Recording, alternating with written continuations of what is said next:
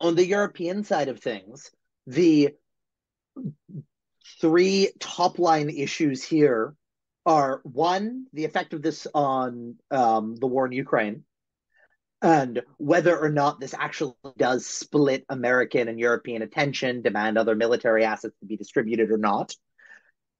Two, if it actually has a major impact on trade in the Eastern Mediterranean, which would be immensely problematic for Europe as a whole, including those former and non-members of the EU, just because of the way that because of European reliance on trade from Asia.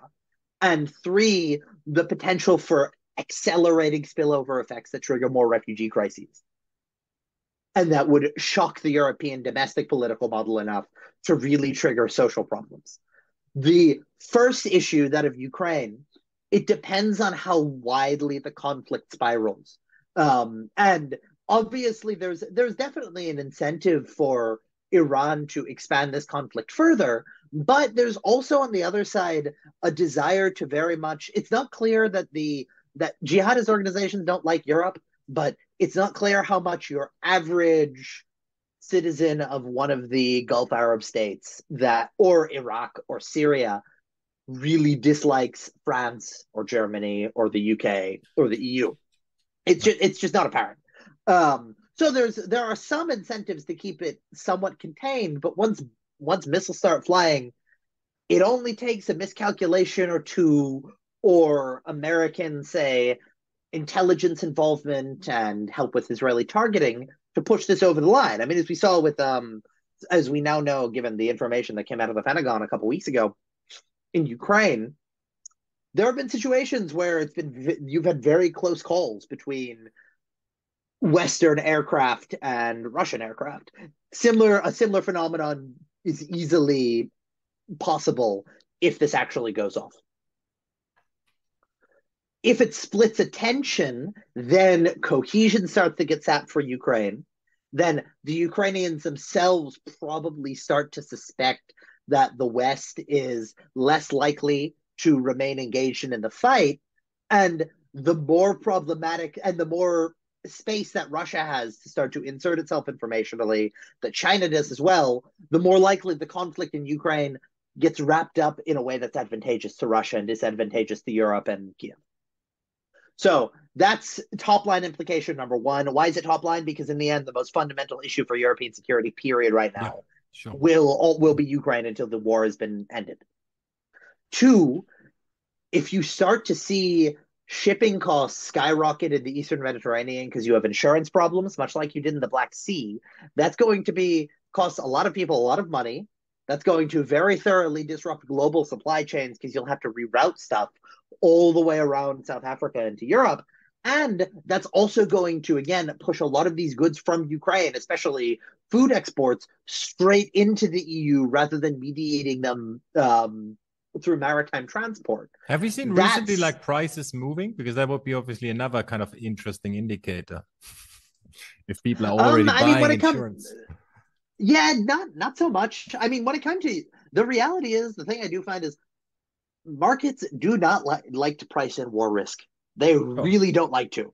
And I perhaps I mean, shipping insurance costs might be something that's worth keeping an eye on out of anything, just because Lloyd's has been so engaged in the grain agreement and in Hmm. monitoring the whole situation that conceivably they would be plugged in enough to have them be a nice bellwether indicator.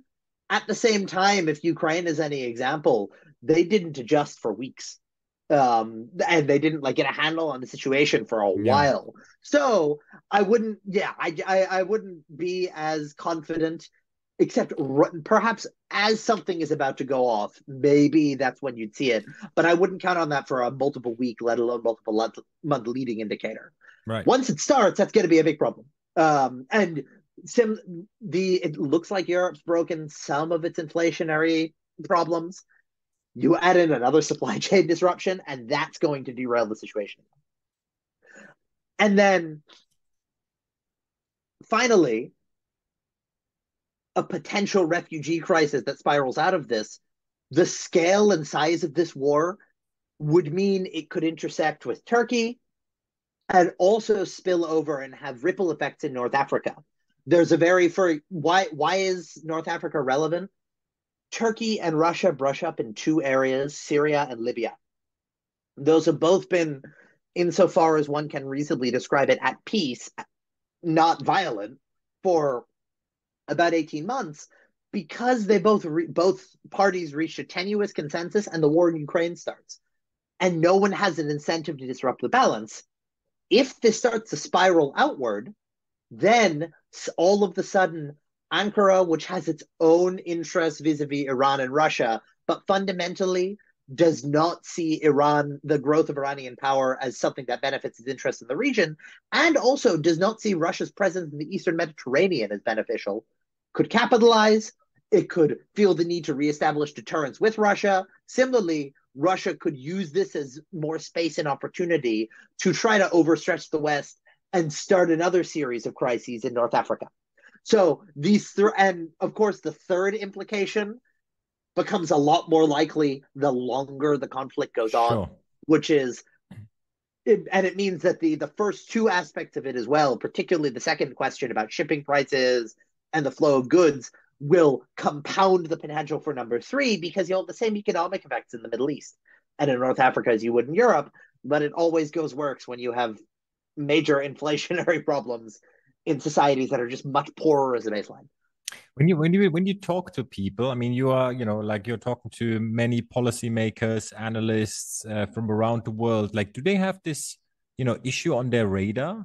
Is there Yes. like, yes, okay, so Yes. like, No. is it Absolutely. because it does seem to be still like a little bit of an out of consensus view, right? So like, so what's the sentiment? I think that's the question.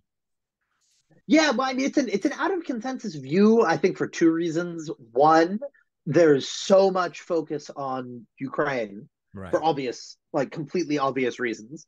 That just when it comes to the news cycle and what the average individual can absorb, even the politically engaged one, or even someone who works in a financial sector that this matters to, that's what they're going to be focusing on rather than this.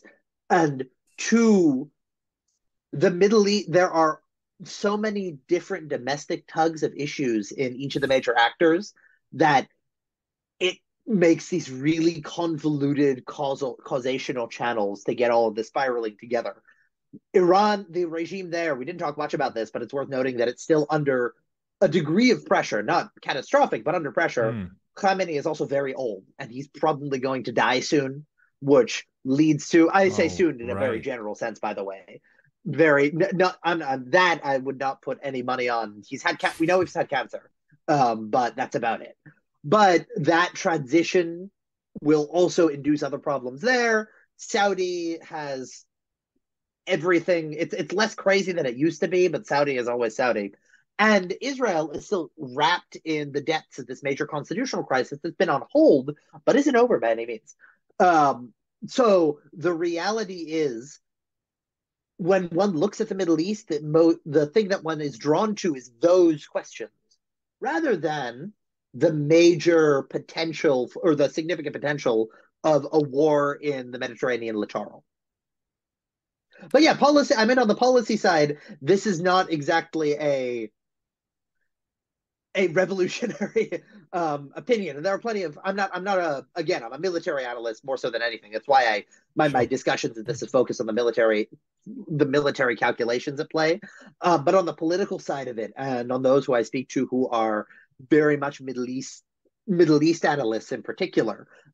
This is the thing amongst intelligence agencies and political establishments there, also just policy watchers that are that there was a suspicion that when I spoke to you last that this was going to happen by now, Right. and it didn't.